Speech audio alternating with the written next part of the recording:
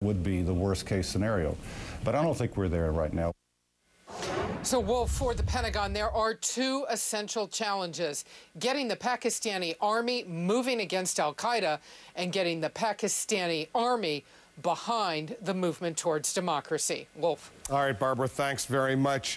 Pakistan, by the way, is one of 7 countries known to have nuclear weapons. Its arsenal is believed to contain between 24 and 48 devices. Other countries with confirmed public declarations of nuclear weapons include China, France, India, Russia, Britain, and, of course, the United States. Israel, of course, also believed to have a nuclear arsenal.